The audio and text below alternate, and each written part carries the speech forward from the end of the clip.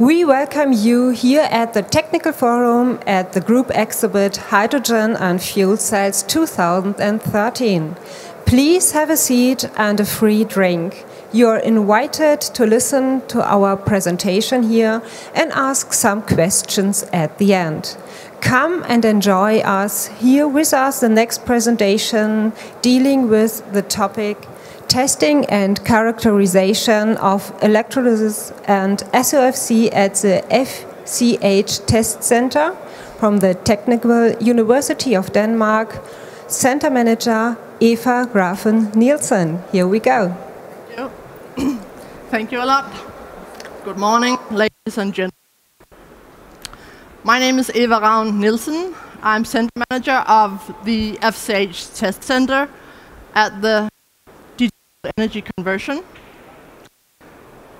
I would like to show you that the FCH Test Center is dedicated to finding the right testing solution for your company.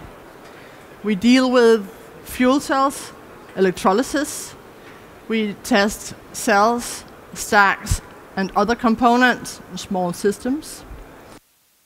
We have unique competence in electrochemical performance and material characterization, microstructure analysis, and advanced testing. The agenda of my talk will be first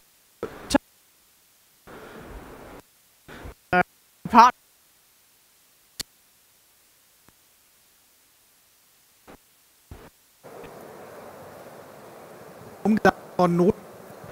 Yeah, is this better? Thank you. First, I will tell you about the department and the FCH Test Center, our services. I will tell you a case about how you can understand your SOFC, your solid oxide fuel cells and electrolysis cells better and very detailed. I will explain about our activities within electrolysis and give an example on our advanced testing, advanced mechanical testing this is, and show a bit about our current projects. So first, the department. The Department of Energy Conversion and Storage at the Technical University of Denmark. For short, we call it DTU Energy Conversion. This is a newly formed department which focuses on sustainable technologies for energy conversion and storage.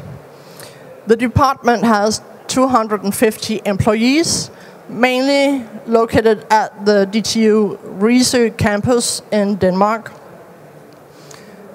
There are more than 100 colleagues involved in fuel cell and electrolysis. And we have experience with fuel cells research, development, and testing since 1987. And 3 years ago, we started FCH Test Center, which offer industry testing and other services on commercial terms. The research and development in the department focuses on industrial calibration and industrial relevant processes. We span from fundamental investigations to component manufacture. The technologies we deal with are SOFC, SOEC, high temperature PEM, hydrogen storage, batteries, and other. We do materials development and component development, research and development on manufacturing processes for ceramics as well as for polymers. We do advanced testing, characterization, and modeling. In our laboratory, we have capacity for cell testing and stack testing. We have around 25 test benches for electrochemical testing. And one future option will be the high pressure testing. We have profound experience in this field, and industry have expressed a high need for access to testing. And as we have the know-how and the facilities, we are dedicated in making this available to industry in order to facilitate a market breakthrough of fuel cell and hydrogen technologies. Now to the test center and our services. The FCH Test Center offers testing, which I will talk a lot of, training of engineers and technicians. Also, we arrange seminars and offer consultancy within fuel cells and electrolysis. We do advanced testing and demonstration of components and system, and we have standardized test procedures from we receive an order and an item for testing until the documentation and final reporting. The test services include impedance spectroscopy, which can tell you about the performance of individual parts of a fuel cell. We do long-term testing, data analysis. We offer accelerated testing, and we can do mechanical testing at high temperatures and in controlled atmosphere. We have unique competences within microscopy, microstructure analysis. So we do failure analysis by scanning electron microscopy and high-resolution transmission electron microscopy. We do advanced characterization, have a number of self-developed test methods which is available to you. And we also offer to develop further tests on request. Now to the case, how to understand your solid oxide fuel cell and solid oxide electrolysis cells. The combination of electrochemical and microstructural characterization makes it possible to achieve the unique understanding of the fuel cell required for further product optimization. Our electrochemical testing involves IV curves and electrochemical impedance spectroscopy. We perform what we call a fingerprint, which combines testing at a number of temperatures and with a number of different gases on the anode side and at the cathode side of the cell. This fingerprint will reveal the performance of the individual parts of your fuel cell. And when we perform this test at the beginning of a test and at the end of a long test, it can also tell you information about the degradation and where the degradation of your cell takes place. So what is of key interest is the internal resistance of the cell. A fuel cell, a solid oxide cell, basically has an air electrode, a solid oxide electrolyte, and a fuel electrode. We have to know about the reactions taking place, and here is the basic reactions in fuel cell mode. Oxygen reacts with electrons to form oxide ions. The oxide ions are transferred through the solid electrolyte, reacts with hydrogen, and form water. But these overall reactions consist of more complex, fundamental reactions in the complex microstructure, and many of the important reactions take place at three-phase boundary at a triple point, and understanding the mechanisms on a microstructural level is important for the further interpretation of results. So, if we want to know what is the contribution from the individual cell components to the overall cell resistance, impedance spectroscopy can tell you this. When we put an alternating current over the cell at number of frequencies, we get an impedance response.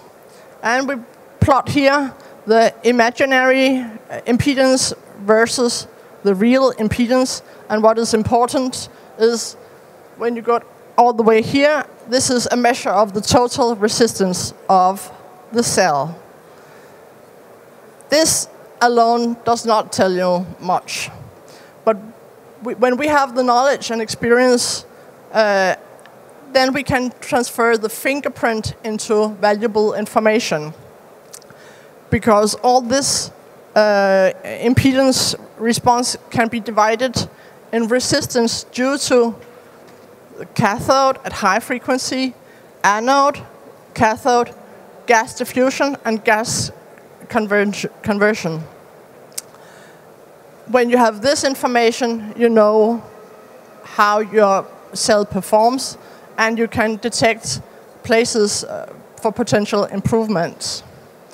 In this case, we have a fuel cell where the cathode has the highest, or is responsible for the highest resistance.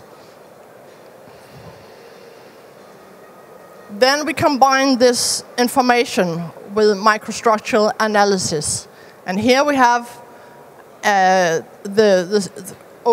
interface between electrolyte and cathode in the cell that I just showed you. And you can see that the cathode material, there are distance between the particles, a lot of distance, so it's not uniformly spread over the surface. This can be improved by changing the manufacturing process. So we now do screen-printed cathode, and you can see from the picture that the particles are much more uniformly distributed over the cell. Okay, and then how does this perform? It lowers the resistance by 40%, and more to this, it is the cathode resistance that is smaller, because it was the cathode we changed, and therefore we also have a more even distribution of the different resistance. So when doing this on your cell, we can say, okay, this part of the cell is responsible for high resistance, high loss, and loss of efficiency. So this would be a good place to start for your optimization. Hereby, we provide unique understanding of your cell for further product development.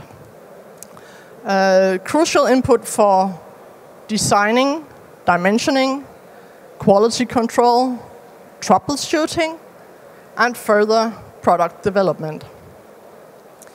We can show the general performance, the degradation behavior, identify which part of the cell has the highest loss or resistance, which part of the cell causes the greatest degradation.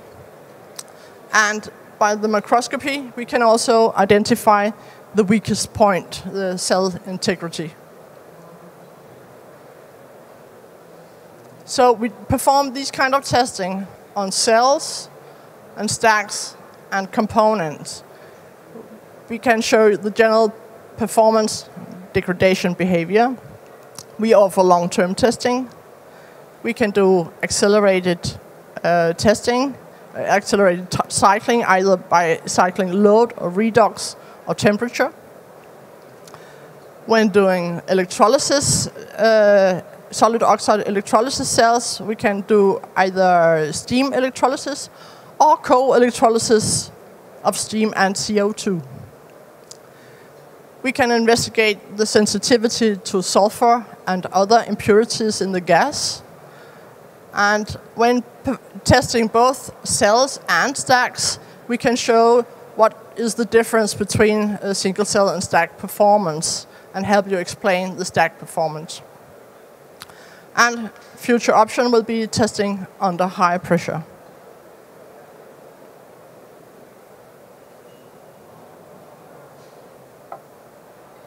In our laboratory, we can also offer a special gas cleaning system, which enables you to distinguish between degradation caused by impurities in the gas and other degradation mechanisms. That will show you faster degradation results and faster conclusions, and you can distinguish between one thing and another. And when you then do optimization, product development, you will very fast get a result if this is improving the degradation or not. Now to our electrolysis activities. We do research, development, and testing, as I have explained to you already, on solid oxide electrolyzer cells. We work on HT-PEM electrolysis. We have research on high temperature alkaline electrolysis, which is a new technology. And we also work a bit on alkaline electrolysis. And we have a proposal for a project. If any of you would like to hear more about what we can offer you in cooperation in this project, which considers water quality influence on the electrolysis and the degradation, then please contact us for further discussion. Then an example of our advanced test methods, advanced mechanical testing. When we do mechanical testing at high temperatures and in a controlled atmosphere, it can be used to optimize the heating profiles with respect to the resulting strength. So in your sintering process of ceramics or reduction process, this tool can bring you information on what is the resulting strength and can you optimize this temperature profile. We have a specially designed setup for 4-point bending, testing multiple samples in one heat up. And testing up to 16 samples at a time ensures reliable results in a short time. Because when you measure mechanical characteristics of a material, you need a high number of samples in order to get reliable results. This we can offer you at very unique conditions, high temperatures and controlled atmosphere. Then finally to our projects. At the moment we are an FCH Test Center involved with the Ennefield project, which I hope you will also hear more about during this fair. It is a large European-wide field demonstration of up to 1,000 micro combined heat and power systems. We are in this project looking for project partners within utilities that would like to be involved in this demonstration. We do PEM fuel cell stack test procedures for industry in the stack test project. In the H2 Ocean, we design, together with all the partners, a wind wave ocean platform equipped with hydrogen production. And this is the project where we would like to look further into alkaline electrolysis and water requirements. Then we are involved in Danish projects, high provide coordination with standardization of electrolysis, which you can hear more about on Friday. And we have a brand new project, Smart Copenhagen, which will be a large-scale demonstration of electrolysis, hydrogen storage, fuel cells, and other hydrogen usage within the city of Copenhagen. So hereby, I hope you understand that we are dedicated in finding the right testing solution for your company within fuel cells, electrolysis, cell stacks, components, small systems, electrochemical performance, materials characterization, microstructure analysis is our key competences. And here at the Technical Forum on Friday at 11, my colleague Frederik Nygaard will tell you about the Danish efforts within industry standards for electrolysis. I hope you can join this.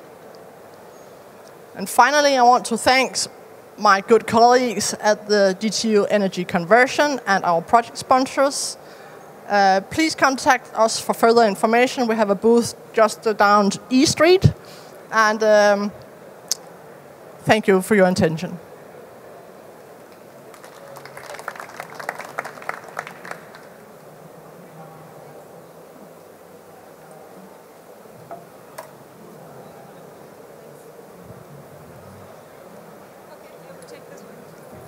Thank you. Okay, thank you. Thanks a lot for this interesting presentation. Now you have, from the audience, the opportunity to ask some questions, to make some comments or remarks.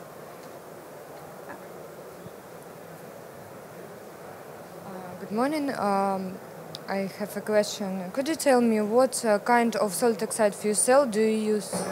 What kind of solid oxide fuel cell do you use? Metal supported or anode supported or electrolyte supported, as I understand. Electrolyte supported fuel cell you produce? What we can produce in our own laboratory facilities are anode supported cells, but we develop also metallic supported cells and can also test electrolyte supported cells.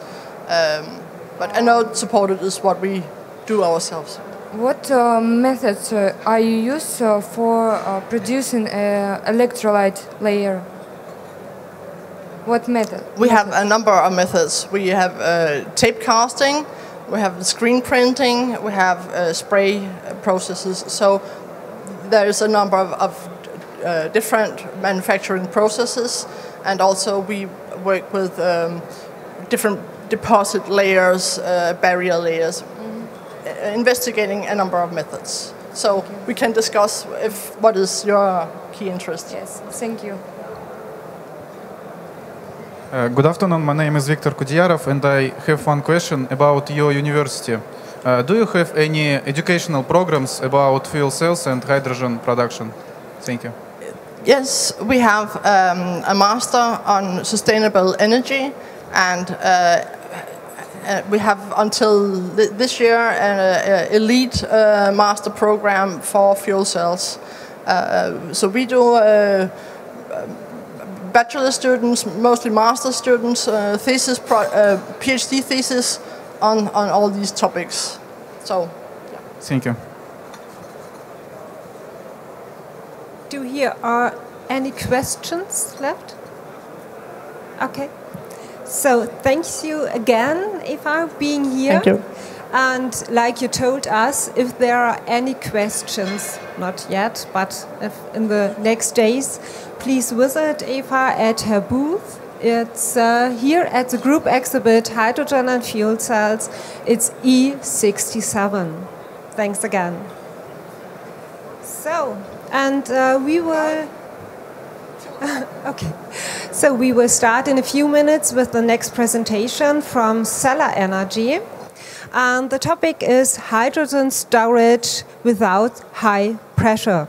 Thanks.